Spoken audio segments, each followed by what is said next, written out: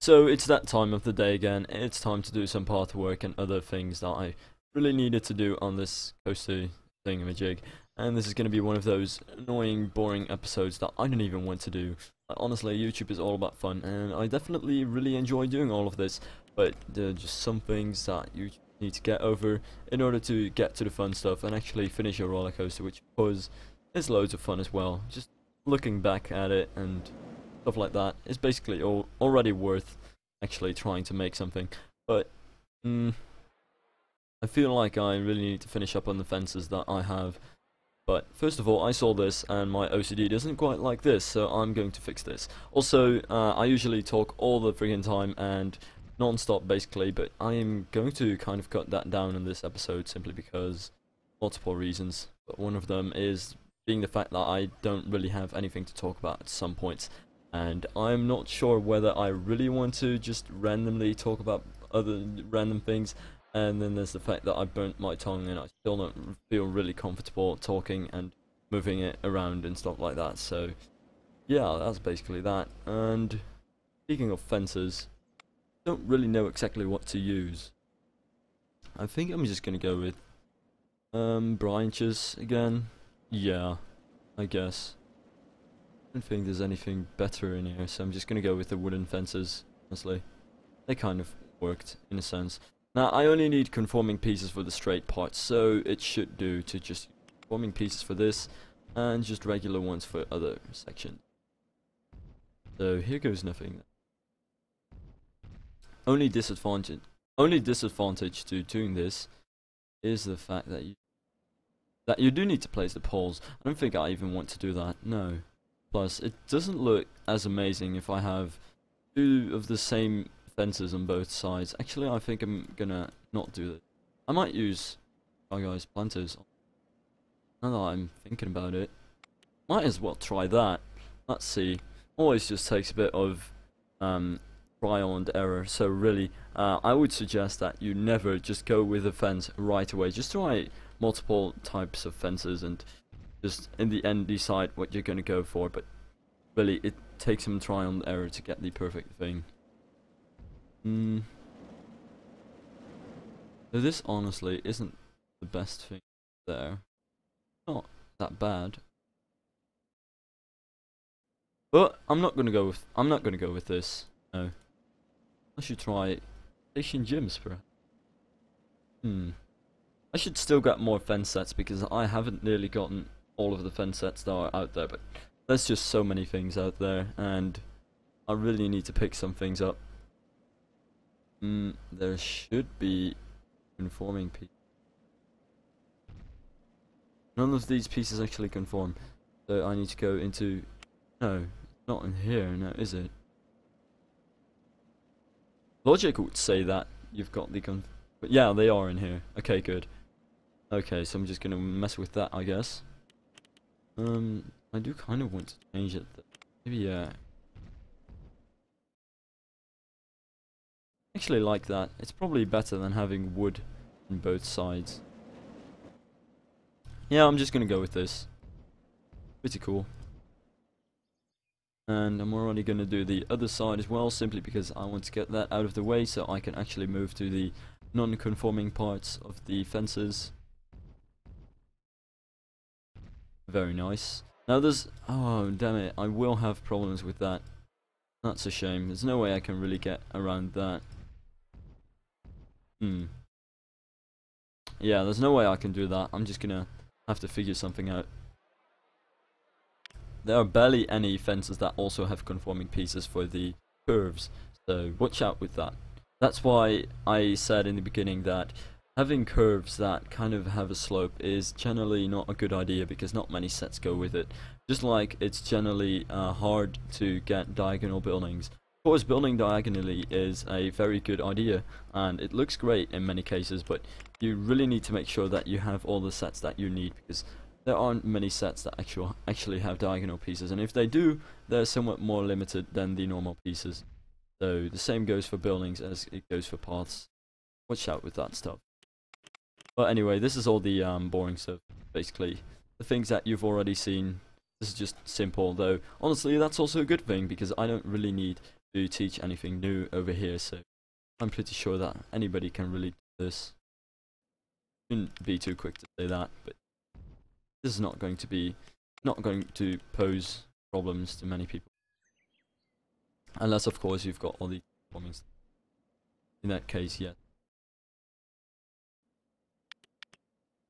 And like I've said before, I always like to do the curves first, then the diagonals, and then the straight part. I don't know why, I just find that in general it's just slightly harder to get the right pieces for curves. Then diagonals are somewhat more rare than straight pieces, at least with my way of doing path work. So I start off with the more rare and harder to place elements, and then in the end I do all the easy things. I don't know why, it just works in a nice way. It also makes it easy to see at the end where you have to place straight pieces and stuff like that.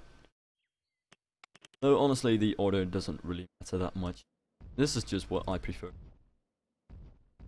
And about these fences though, this is just something that I can only say about these fences. You can actually layer these, so you can actually place one here and one half a tile over here if you don't want to go through that hassle of finding the half fence yet in the menu. It doesn't really matter, you get no clipping. The only disadvantage to it is that you have a few more LODs, but that really won't give you any more. It's pretty much, yeah, nothing. So it doesn't really matter. Only if you really have lag problems, you should watch out with actually layering things. But in this case, no, especially with my laptop, since it's incredibly crappy, but it can still handle this thing easily. So it doesn't really matter. And just a half one here. Now you can see some slight differences, but something like this is generally something that you won't really notice in pictures or videos, so it doesn't really matter, honestly. Now of course if you do get like a greater gap like this, it's already going to be more of a problem, though honestly I don't have any normal curve pieces for that, so I can't deal with that. I can't do anything about it, but that's just something to note. Yeah, and there we go, just more curve stuff. I'm gonna use the same fences over here, so place this as well. And as always, I start off with the curves, and then start filling out the straight thingies on. Now, I don't think I really want to have a sidewalk over here. I'm just gonna leave that out.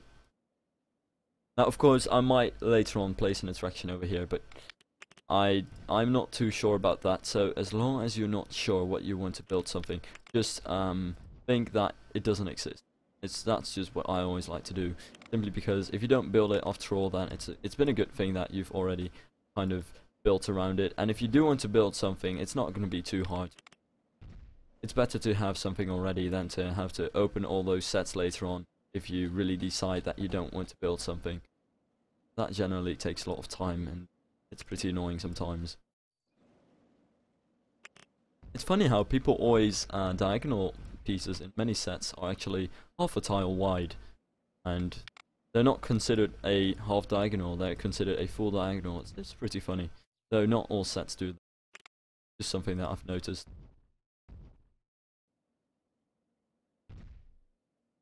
So yeah, I guess that's also good to note that many sets, you might think that there is no full diagonal piece, but really half diagonal pieces are often the only ones that they have. So you don't really need to look for any full diagonal pieces, because not all of the sets have them. It doesn't really matter that much. It doesn't take that much time. Only if you have a very large diagonal, well, straight line, I guess, that it really saves time if you have a full piece. Does that look good? Yeah, I guess. Now I used wood over here, so I'm just gonna keep using the wood for that. So I'm gonna have to close this and open branches set again. I really like this set. Great variety of fences. Oh damn it! This is something I've talked about earlier. Yeah, haven't I? This is This was me being stupid. Hmm. Right. Now there are multiple ways of going around this though, honestly. Well, I think I had an idea at the moment, though I can't be certain. I'm pretty sure that would be my past self, well, way of thinking, is adding a hedge or some other way of vegetation stuff over here. So I think I'm gonna go with that. And what is this fence doing over here? Get out of there. What are you doing? So, what is that?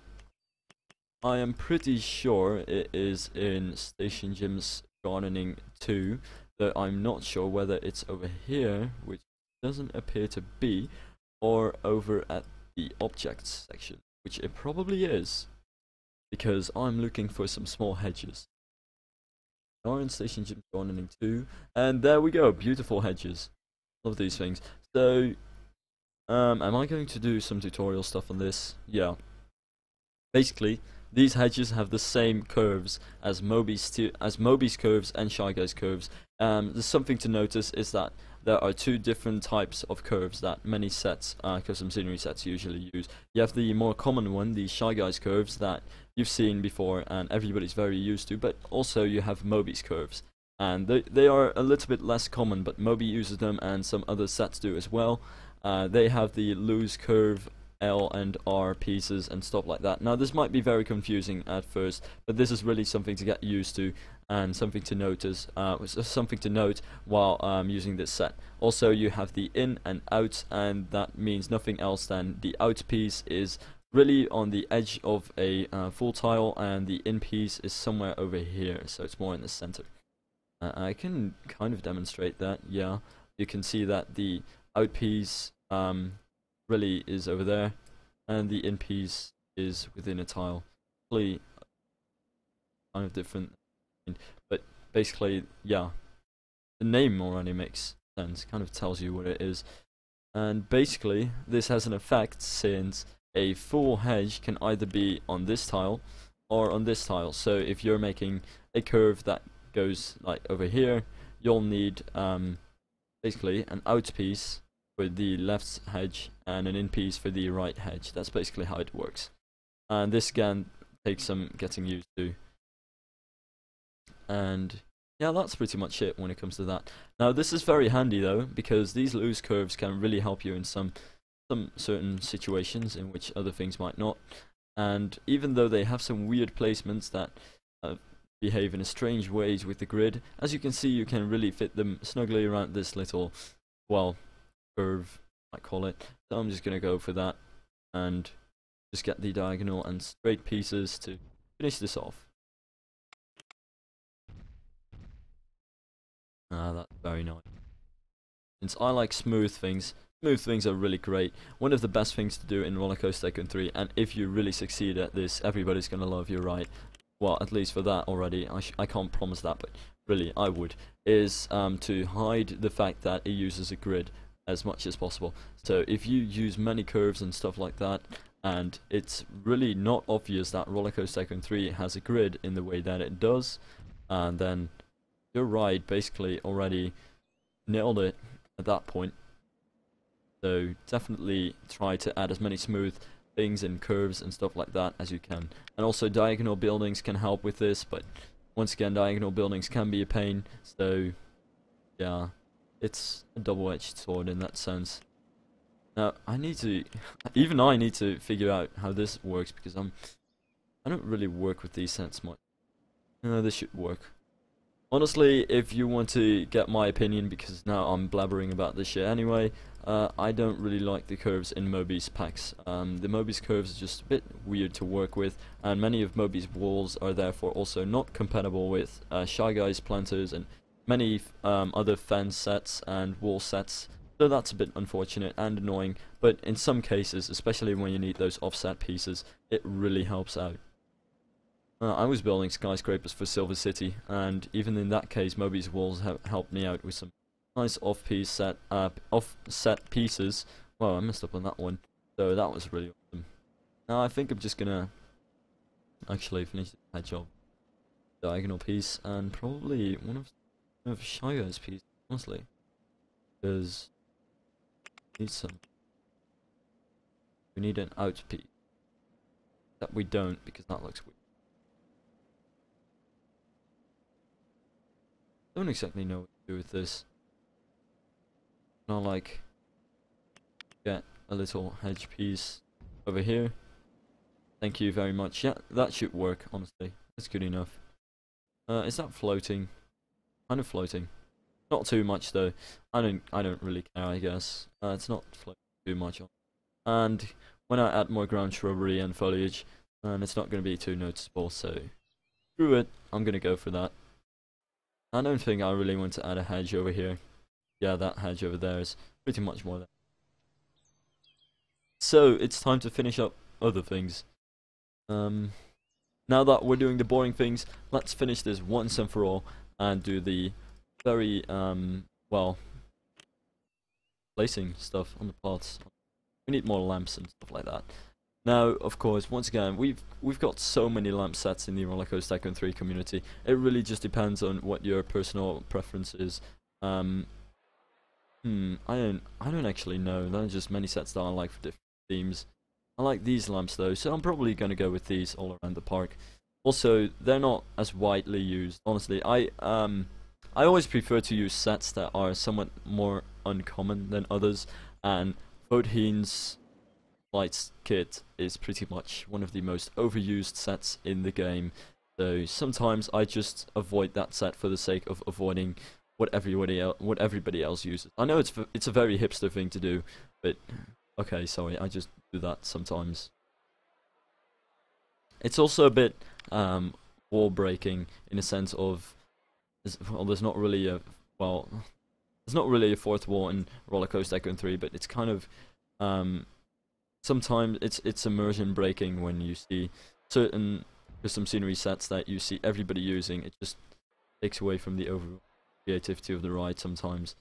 It just takes away the idea of oh, this is an awesome thing that somebody made, and just kind of places an idea in my head of, oh, he used that custom scenery set. I recognize that. I don't know. I just don't like that. It's like how the Wilhelm scream just kind of takes me out of the movie when I'm watching a movie, when I'm like fully immersed in the story and all that, and suddenly you hear the Wilhelm scream and you can't help but laugh at it, and then that's pretty much good moment ruined.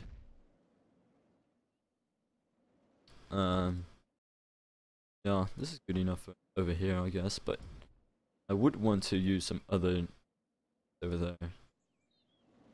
Do I? I don't know. Also, somebody told me to add planters on these things, and at first I was like, yeah, that's a good idea, because you have the hanging baskets that you can use for the lamps in gardening, but you can't use that for this specific type of light, so there's no doing that. You can, though, use that for the other lights. I'll just give that a short demonstration of that. For example, you have this light, and it has the steel beams on it, and you can hang it over there. That's pretty cool. Except the little beams on this one are way too short to do that. Also, I'm pretty sure this lamp does it as well. Yeah, this lamp does it as well, so that's pretty cool. But, once again, it doesn't work with that. Now, I don't exactly want to use this anymore, so I'm just gonna see if there's anything else. I feel like I should try something from this. No, too small, too dark. But the Efteling lights might work out. Though they're a bit small too. I feel like maybe if I support it. That could work, honestly. That could definitely work. Though I might also try a different lamp. Could definitely work. And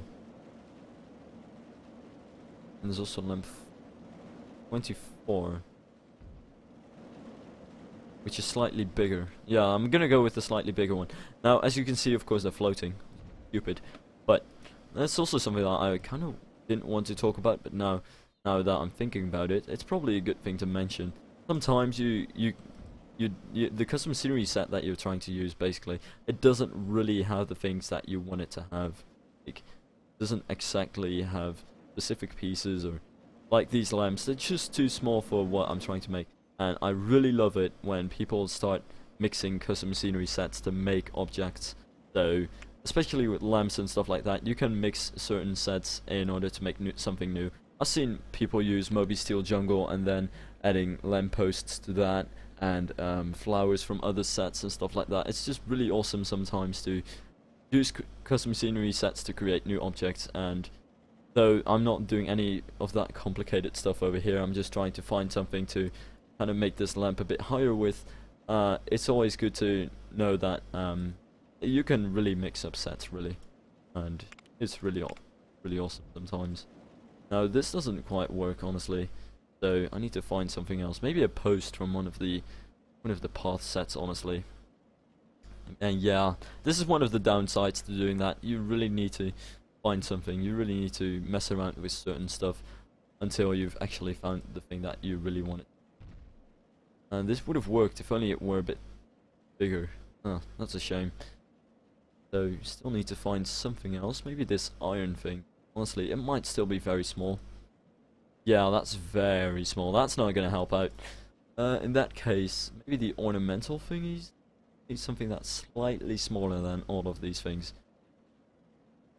That doesn't quite work out either. This is actually quite a problem. Maybe, now that I'm thinking about it, the station gym post that I don't really know posts in here, but maybe the more fencing does have some stuff I might be. Ooh, it's too big though. If only it had. Does this one have a smaller one or not? Because if it does, yes, that might actually work. Oh, that's actually really nice. Especially from like a small distance, that works out. Works out nicely.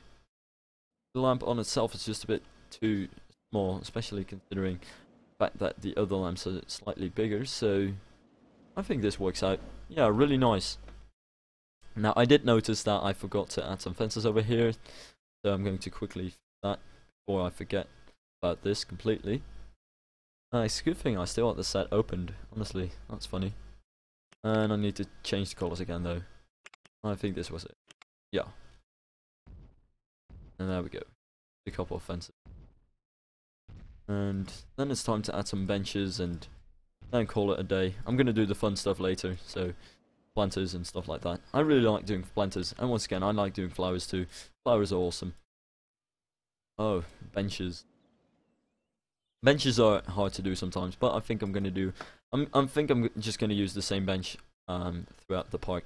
Many people use Votheen's benches, and I often do that as well, but for this particular park, I just feel like I want to use gardening 2 benches. So I'm just going to go with that.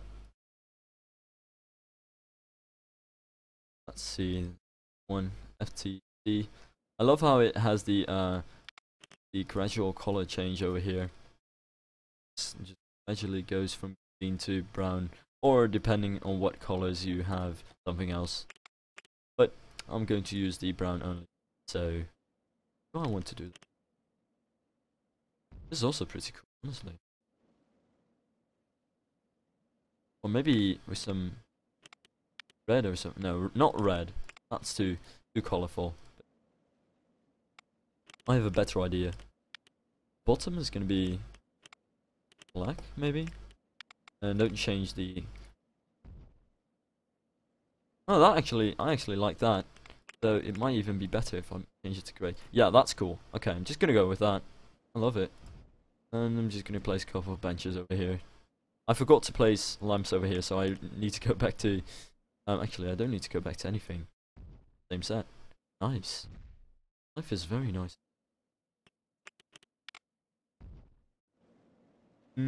Pretty good.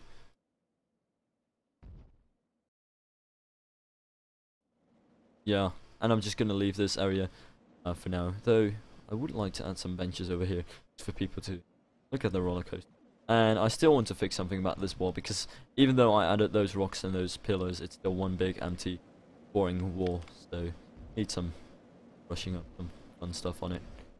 And obviously, since people are going to want to look at the roller coaster here as well, and this is kind of a boulevard in a sense, Oh wow, that is, oh, whatever. Can't see it. So it's not there. And now of course you're not going to place it. That. Don't want the lamp to ruin your view. This should work fine. This placement is a bit odd. Oh well, whatever. And for this I'm just gonna, well, face the path, I guess. It's the most logical thing to do.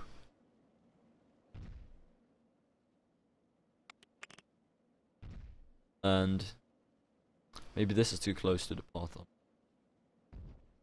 easily put the benches over there because there's no fence or anything. Pretty safe to do that.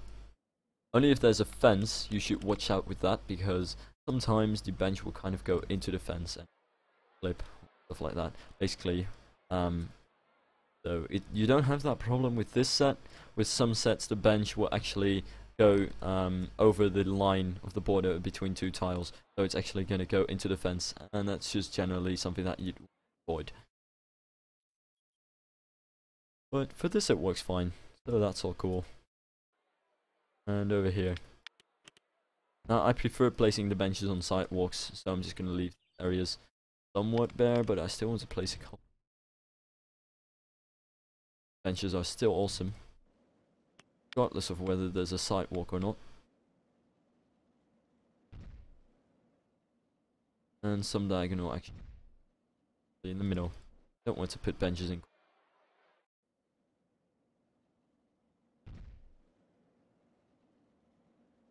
And like I said, don't want to put benches in.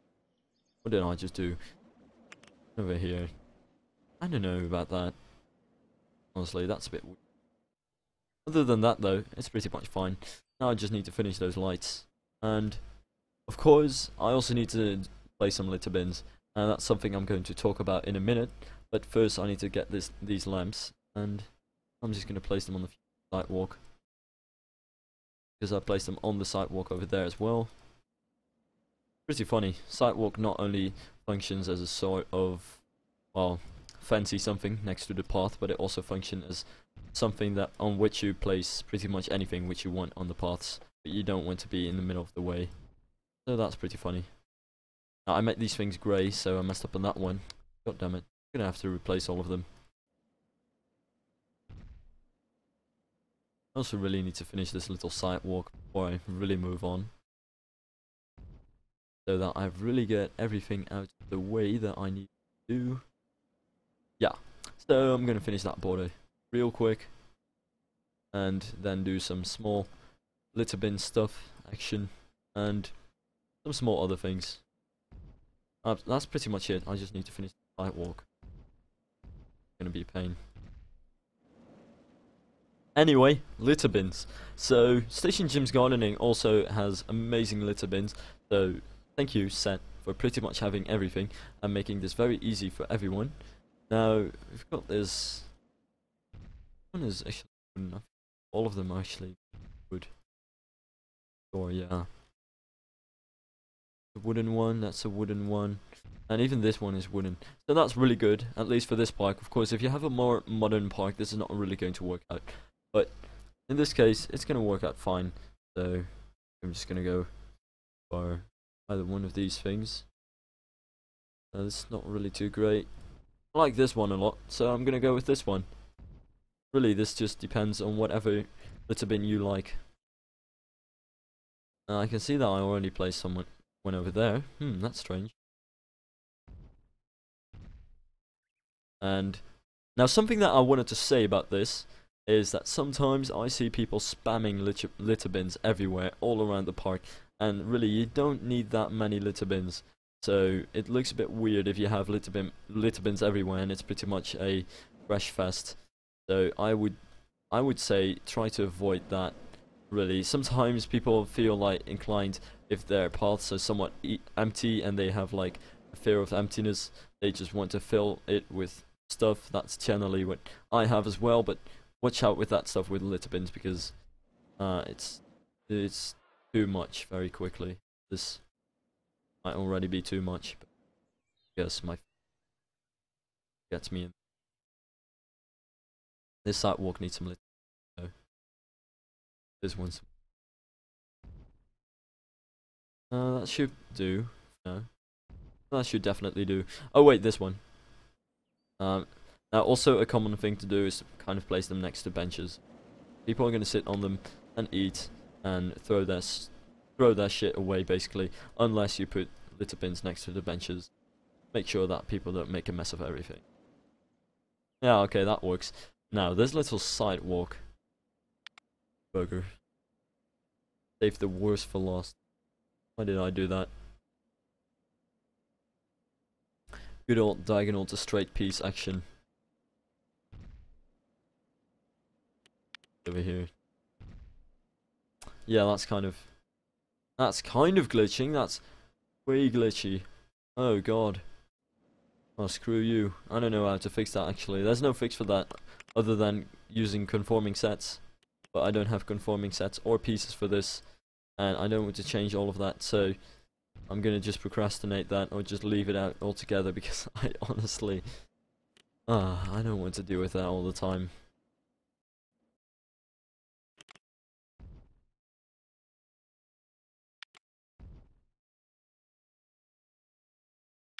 This works.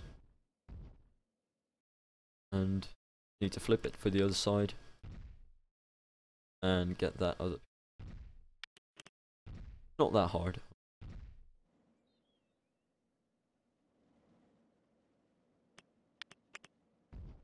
It's really not something that you really. It's just something that you need to put time in. It's just one of those things in which you don't need any talent, you don't need any knowledge of how to do things. You just need to invest time. It's not the greatest thing once. Just something that you have to do. Pathwork. Now, of course, pathworks can be beautiful, amazing, and you can put lots of time into pathworks. I've done that as well, but that kind of only goes for when your pathwork is actually the main focus, or at least you're making like a central boulevard or something like that. But in many of these cases,